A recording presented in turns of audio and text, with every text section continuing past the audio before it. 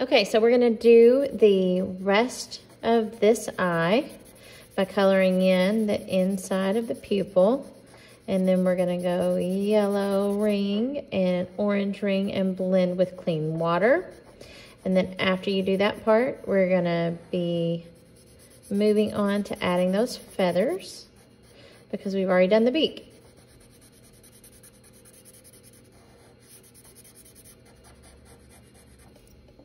Okay, so I have already colored all of that eye, and now I'm just gonna blend like I did on the last one.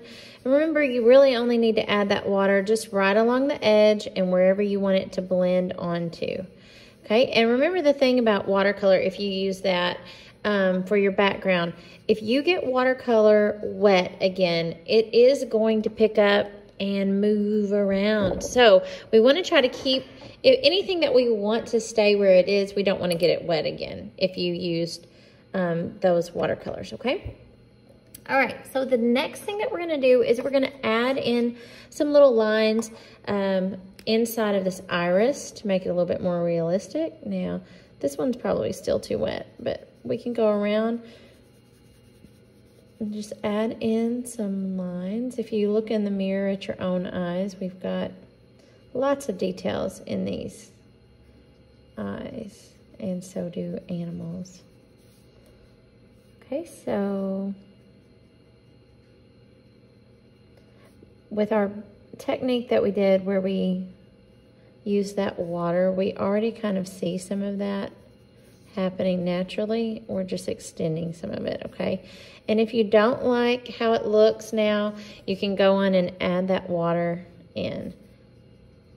One artist that I follow, she says that as she's creating, she's always creating 3 at a time, which sounds like a lot, but then she says that you're more willing to try some things. So if you're not sure if you're going to like it and it's your only one, then you're going to be a little bit more nervous. Ooh, sorry. You're going to be more nervous to try it. But with this way, you know, if you have more than one going, then you're going to be more likely to give some things a try. Okay? So if you have the ability to do more than one at a time, maybe the time or the space, the materials, the paper, that kind of thing, then go on and give it a try. Won't hurt anything, right?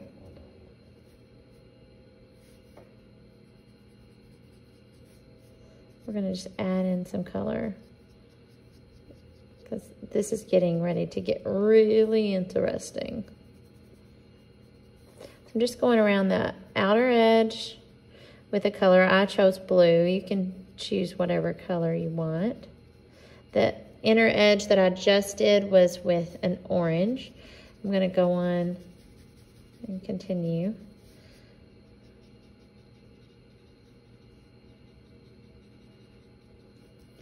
And then, let's see.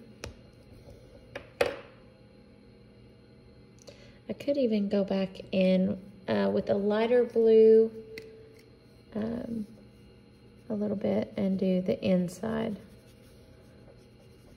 Maybe in just a few spots.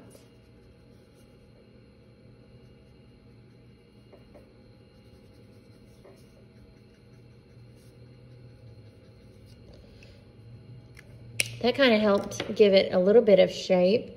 And then we're going to be adding in our big eye feathers, okay? So they're going to be looking like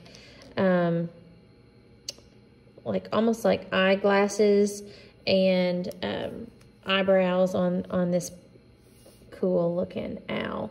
So we already have the shape of the eye right here.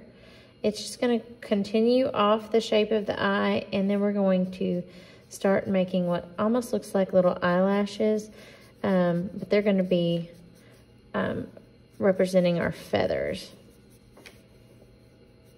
And kind of make them cross over each other to look a little bit more lifelike. And then once we get up here to the corner of the page, we're going to go in and swoop these things all the way up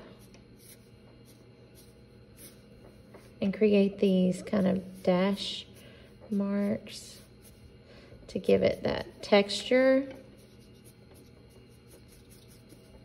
Okay, and then we're gonna just keep going a little bit lower, a little bit lower, a little bit lower across until we get to this center part right here. So let's just give him, it looks like an eyebrow.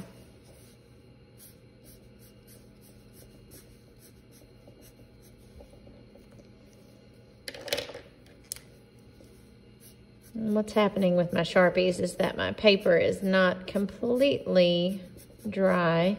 So it's absorbing some of that color, and that's making my Sharpies not want to work.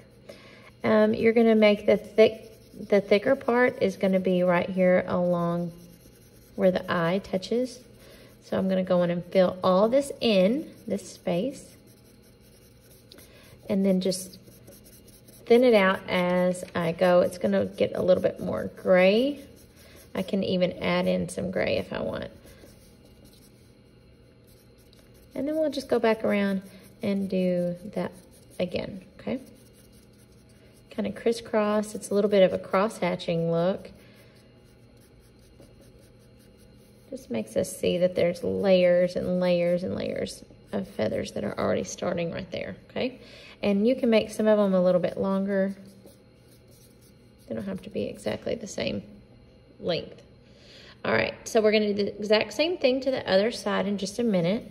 We're also gonna create some feather lines coming around the beak.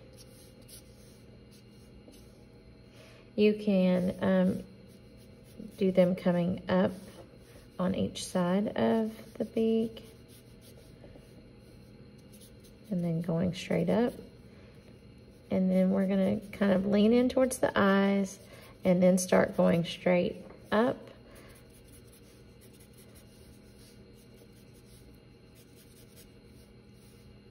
These almost look like tally marks. Do different heights, different lengths, different numbers of hatch marks. And then we can come down here and also add these lines, okay? All right, so we're gonna do the other eye and then I'll be okay, so we had a change of scenery since I was just on. So I am home now. I'm gonna finish up this video for you guys. We're gonna go on and add in just some feathers with any color choice that you want. So just within any of these little marks that you've already made, we're going to just fill in lots and lots of feathers. Switching colors every once in a while. It's totally up to you where and how. But remember, you want to kind of keep them going in the direction that those black marks were going. That will help. Make sure that it still looks like feathers and not like you've all of a sudden done a cactus, you know. So, anyways. You can decide how your colors look, how your little lines look. And then we're going to start coming in below the eye, just to go in and add, even up next to the eye, we're going to add these feather lines. I'm not so worried about disconnecting all of them. Kind of makes it pretty cool that it's, some of them are connected and some of them aren't.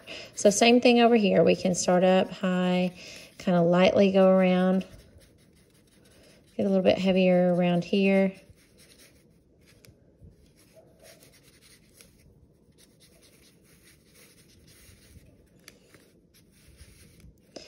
And even here. All right, I'm gonna keep doing that for just a second, and you can too. And then we're gonna start adding in our final touches for our owl.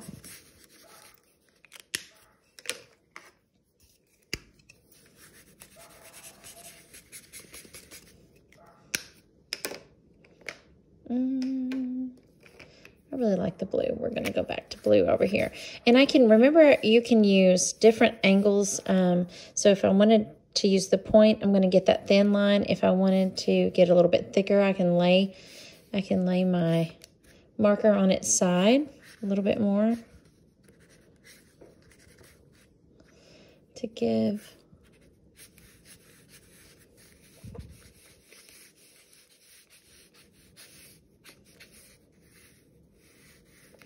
And then I'm even going to do a little bit with my Sharpie, just to kind of hatch and cross hatch like we learned earlier in the year around Christmas. We really worked hard on that to kind of add in more lines. I picked a bad one. To show the shape of that face and where the face kind of starts and the chest starts.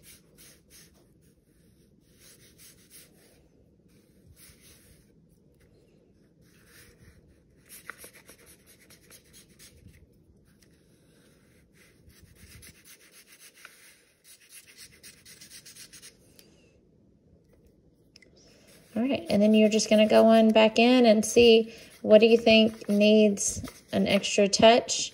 And if you want to blend anything, you know you can use your water. And you can also use your clean brush and just kind of blend anything if you want it to be a little bit softer of a look. Remember what I said earlier, though, if you touch watercolor even after it's dry, it's going to bleed a little. So you've got to be careful about your color choices and your placement and how much water you actually put on these. And even the direction of your strokes with the water. Think about that. Make sure that they're going in the same direction so that everything kind of blends and moves the way that you want it to. So we can keep on adding lines around your owl to create any kind of contrast that you want. If you want more feathers, it's just up to you. It's your piece of art. It's your time that you're spending on it. So do as you will. And I'm going to keep touching up mine, and I can't wait to see yours. I'm going to leave you guys instructions on how you can upload those to Google Slides on our Google Classroom and share your art with the class. And then I'll have another owl activity for you guys to do tomorrow. Can't wait to talk to you again. See ya.